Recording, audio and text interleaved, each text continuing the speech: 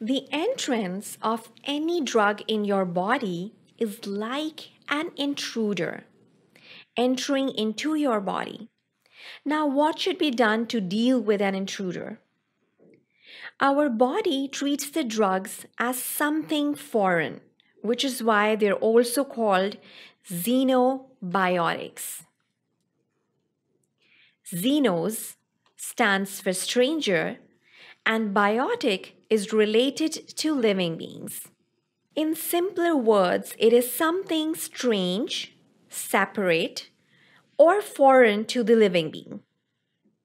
Let me explain you through an example how the airport staff is going to manage the theft, robberies, and smuggling at the airport.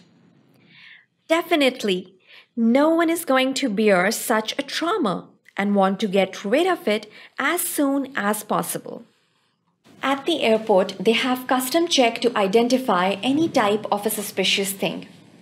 Airport staff checks every person, and when they find out any objectionable thing, they immediately send it out of the airport. Same is the case with our body. When anything enters, our body has created some custom check-ins to identify this. If it is safe for body, it is sent to its site of action. If not, it is rapidly converted to a product that can be easily moved out. So you can say quick detoxification of any substance that cannot be otherwise utilized to serve the needs of the body. This whole process is called metabolism. In terms of pharmacology, metabolism means biotransformation of pharmaceutical product inside your body. Bio means life, and transformation means change. So it is obvious the original product is being changed. It is a part of the pharmacokinetics of a drug.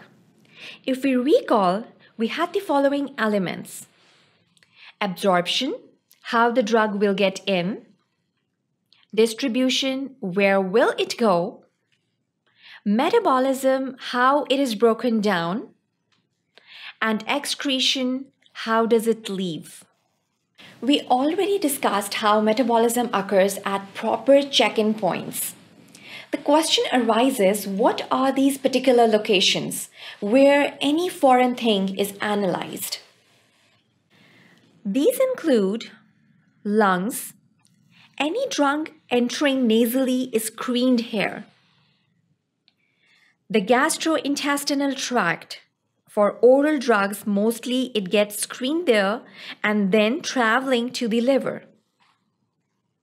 Liver, the main boss. Epithelial cells of the kidney, where it gets screened one last time. Since these organs play a vital role in the pharmacokinetics of the drug, so keep in mind that any diseases affecting these organs will disrupt the pharmacokinetics as well. We talked about how the main player or the big boss is the liver.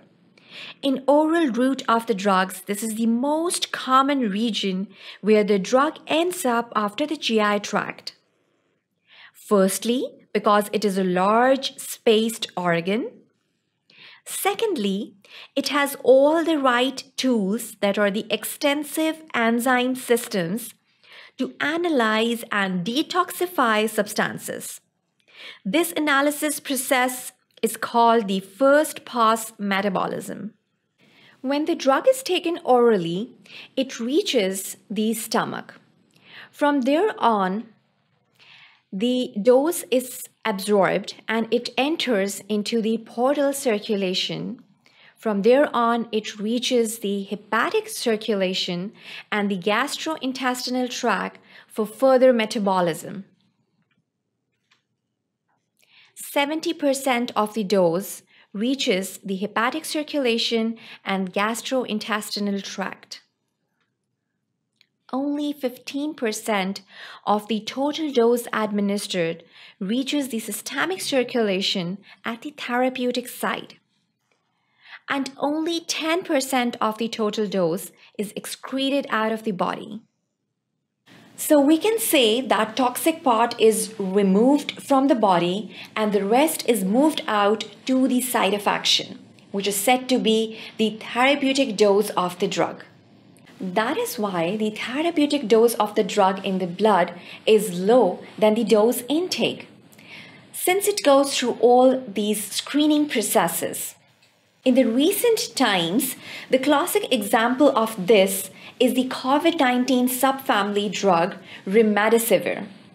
This drug is not administered orally because the entire dose is stuck up in the liver and the very small amount reaches in the systemic circulation. So reaching the cells being affected by the virus is very hard this way, which is why it is injected intravenously so it reaches our organs by passing all the screening methods of the liver, which is the first pass metabolism. So now let's go into the details of each of these reactions and the processes of how the drug is changed on the check-in points inside our body.